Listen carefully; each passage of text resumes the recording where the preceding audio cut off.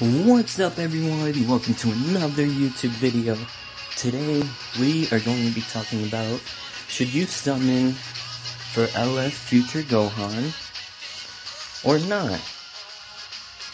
So honestly, after everyone getting shafted during the Gogeta Blue and the Broly banner, I'm not saying everyone, but majority of the people, I'd say maybe to skip this. But I mean, look, if you're a fan of Gohan and you're trying to get every LF unit as possible, then I say go for it.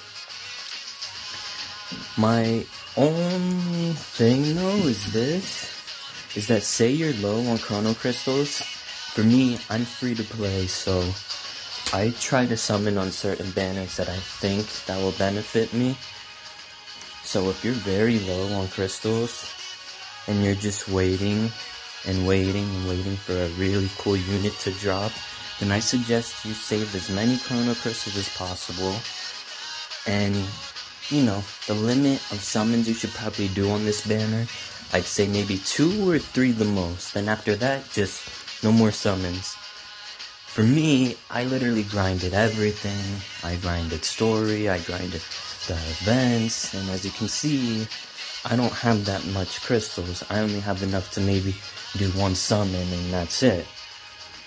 But yeah, I feel like this is another bait banner, but he looks pretty hyped to me.